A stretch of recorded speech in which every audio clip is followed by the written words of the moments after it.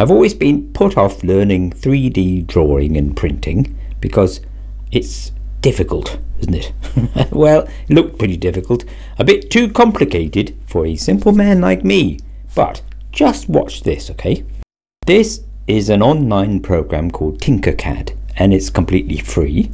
So you can just go there, as I did, and pick a shape, any shape, from the selection on the screen, and drag it onto the workspace, and away you go. Using the right button on the mouse, you can look at it from different directions.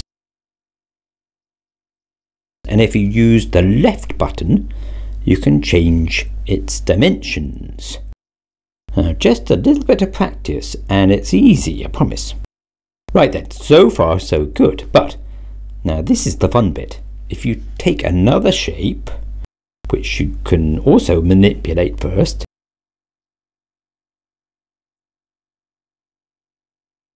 then you can do two different things.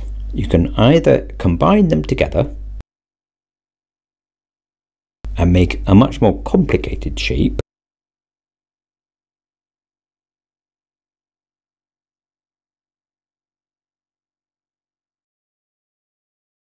or you can cut one shape out with the other one and again make a much more complicated shape. And that's it. Those two options mean you can keep adding and taking away until you have the thing the way you want it. And you don't need to know maths or physics or clever design technology or anything. It is amazing. Now, of course, many of you will know all this stuff already, and I feel a bit silly talking about it, but it's all new to me, but it's really exciting, and so I had to share it. You do have to use this program online, so it wasn't any good here until fairly recently when the internet connection improved. But I mean, what an incredible thing this is. So much simpler than all the other programs I've looked at. Yes, it is limited, I'm sure, if you wanted to design a horse or something, or sculpt a face maybe. But if, like me, you're interested in gears and levers and mechanical thingamybobs, then this is ideal.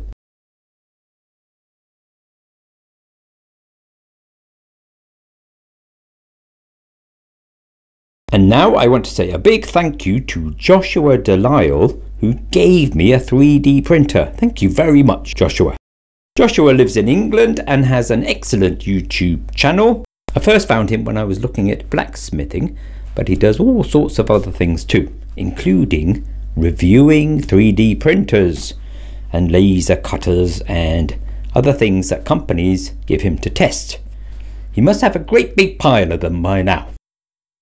Anyway, a while ago now he offered one to me and I said yes please, and my brother Mike and my sister-in-law Rosie picked it up from England and brought it here to Ireland in the back of their car, and it sat here unused until this week. Now this week, with some help from Ashley, who knows about these things, it finally was switched on and activated.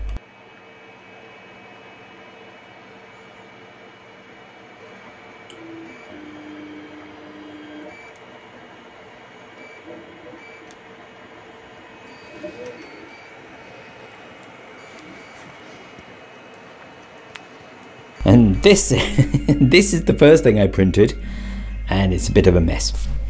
But that's not the printer's fault. I was being so mean with trying to spare the filament thing that I printed a miniature version of my design, and it was just too thin, and also it was the wrong way round. But I learned from that and progressed quickly even.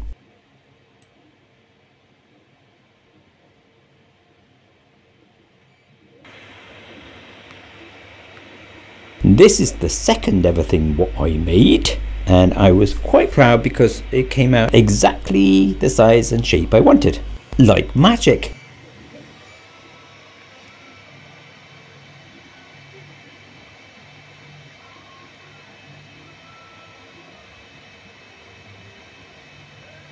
I won't bother you with the exact process, but I promise it wasn't difficult, just new to me, so it took longer than it would even today. Yes, Tim, it's called learning. Yes, that's how it goes. Anyway, that printed out beautifully. What a great printer. So I made another one, exactly the same, just by pushing the button again. And glued them together with super glue. And look what happens when you dribble water on it. It seesaws up and down, making a tick-tocking noise. What fun!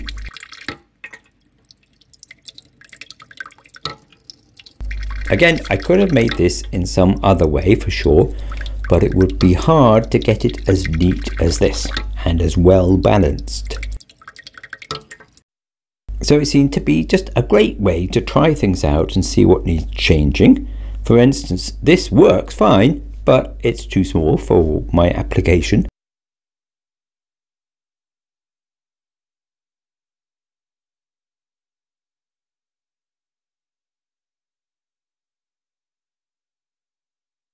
You see, I hope to make a mechanical rain gauge, something that sits out in the garden and measures the rain day and night. Because I do keep going on about the rain, I know that, and I'd like to be able to, find out what is actually happening here, not just what it feels like. And yes, you can buy rain gauges already, of course, but not the way that I want to make one. So I'm going to have to make my own. And this double-ended tipping bucket is just a part of it, but it is an important part, the tick-tocking heart of it, in fact. And wouldn't it be fun to cast it in bronze or aluminium or something? But really, its true importance to me is that it gives me a glimpse of what is possible with these tools. Because that's what it is. This program, Tinkercad, and this 3D printer are both amazing, and hats off to all the clever people who made them, but really they are just tools, just like a saw and a hammer, except not quite the same. And they're very useful for certain things and completely useless for other jobs, like chopping wood or whatever. But if you want to develop something, as I do, and test out shapes and sizes and ratios and stuff, then they're almost unbelievable, aren't they? These things would be science fiction just a few years ago, and now they're available to anyone. Science fact.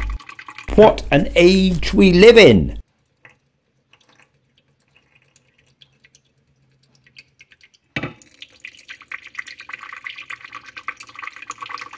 The rain gauge is going to take a while to develop and make, so don't hold your breath, but in the meantime I'm using Tinkercad to draw other things, including a scale model of this engine. I did draw a different fuel tank and I simplified some of the shapes, but it's basically the right proportions and sizes and everything. And I think it could be very useful in developing the loco for the railway if I use it. I can draw in the frame and where the wheels might go and the transmission, and just make sure it's all going to fit before I start cutting up steel. So, as ever, a myriad of exciting avenues to explore every day. How lucky am I?